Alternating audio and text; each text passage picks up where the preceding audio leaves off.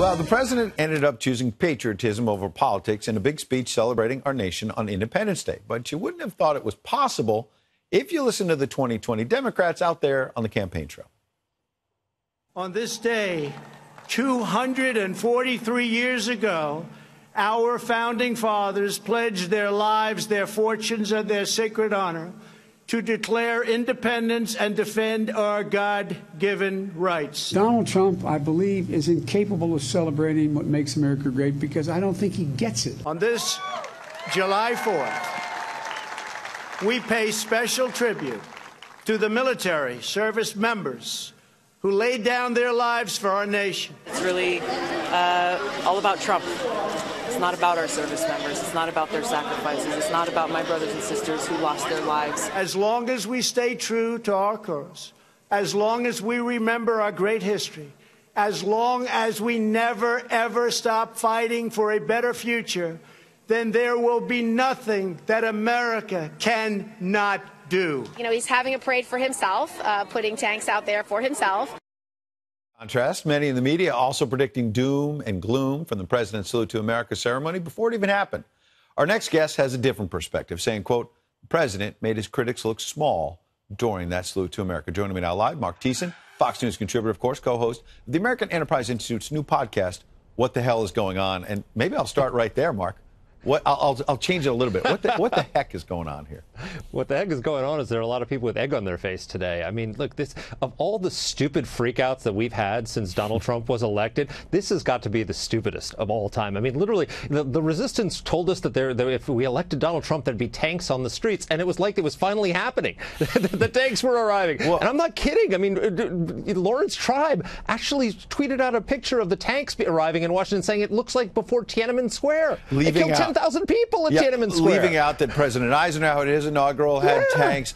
President Kennedy had tanks, rockets, as I recall. We've seen pictures now, historical footage of that. Alexandria Ocasio-Cortez has been tweeting, I think even today, not even beforehand, now saying this was a paltry crowd, when in fact, when you look at the photos, it was a pretty big crowd. I didn't count every single person. But when Tulsi Gabbard just flat out says she's running for president, you see the crowd a little bit there in the picture. Tulsi Gabbard says he won't be honoring the troops. He largely honored the troops throughout the speech. Look at this. The self-serving politician that he is, Trump has succeeded in making July 4th about himself, and in doing so, further divided our country. This on a day when our nation's president should be uniting us. Hashtag Independence Day, when she and other Democratic candidates seem to be dividing everybody. Well, I mean, first of all, he's the president of the United States. This is what presidents do on the 4th of July. I mean, this is another lie they said. Well, he's inserting himself into the 4th of July celebrations.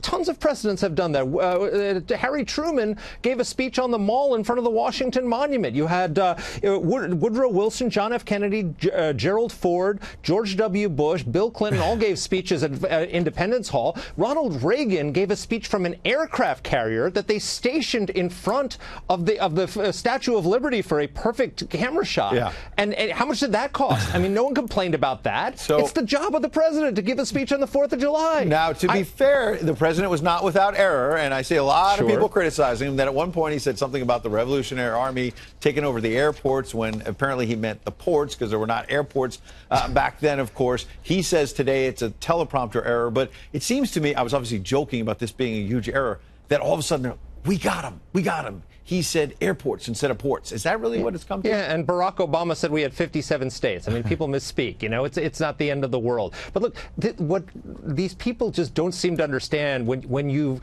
the first rule of holes is when you're in one, stop digging, right? So they were wrong about this speech. They said it was going to be a partisan speech, and millions of Americans tuned in and were wondering what the heck they were talking about. It was a great speech. It was moving to see all these fighter jets flying, the B-2 bomber flying over our nation's capital was amazing, and these people are in a hole and they keep digging and they keep taking shots at him, and Americans look at that and they say there's something wrong with these people. Well, to your point, Ari Fleischer tweeted out that maybe they're so blinded by hatred that they're leaving. They haven't learned from 2016 that there are millions of Americans actually love the flag, love these military displays, and they attack the president and miss out on what real Americans want. Marc Thiessen, we really appreciate you coming in.